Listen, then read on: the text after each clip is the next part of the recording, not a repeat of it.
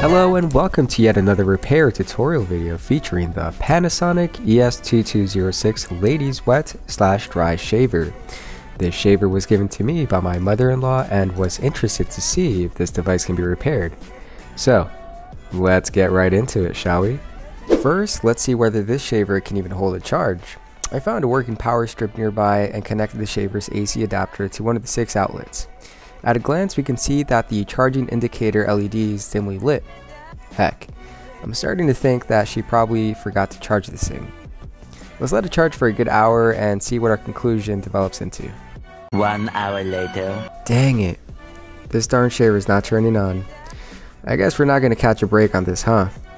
Time to dismantle the shaver and get to the bottom of this.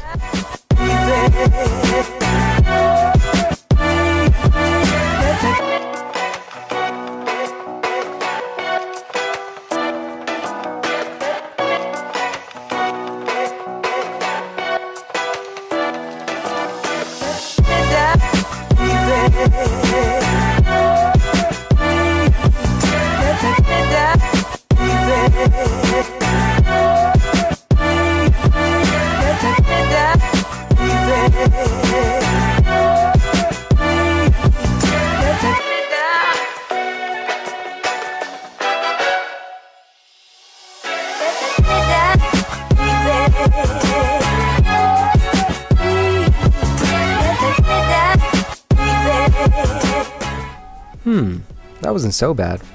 The obvious thing that we ought to check for first would be the battery's voltage. So let's whip out our trusty Fluke multimeter to perform some checking. Dial the multimeter to DC and connect the black probe to the battery's anode, followed by the red probe to its cathode. RIP. Safe to say that this battery is pronounced dead. This is good. This is no problem.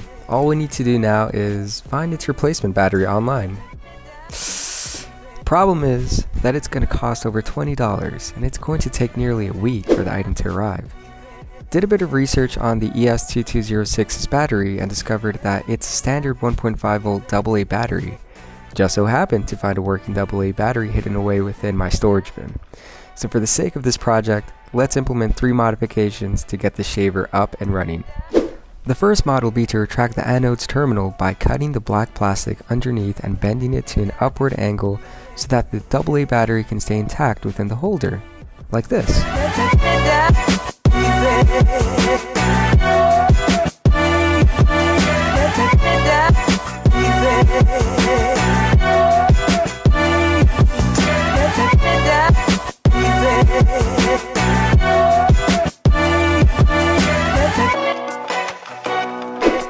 Beautiful.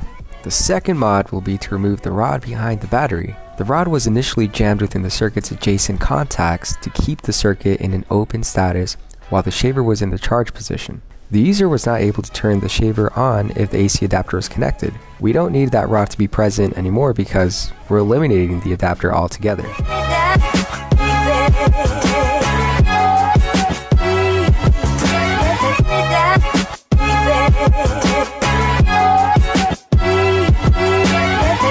Perfect. Now, there were some minor difficulties with the inner blade of the shaver when the function was in its on state. The blade would only rattle if pressed firmly toward its spinning connector, which leads us to our third and final mod of this project, and that is the addition of the tiny rubber grommet. This is the same tiny grommet that was attached to the end of the removed rod. Its usage here will be to stabilize the blade's strong rattle to consistent bases when the switch is turned on.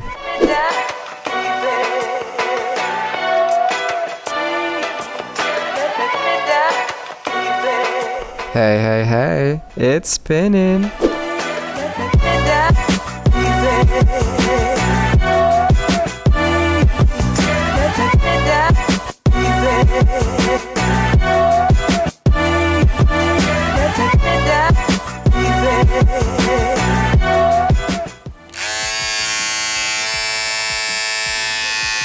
Voila, a functioning ES2206 shaver, spending no money whatsoever.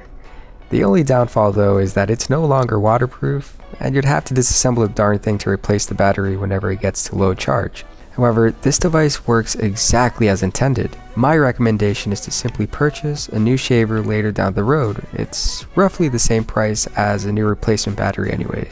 I hope you found this repair tutorial useful. Again, thanks for watching and stay tuned for more repair videos. Later!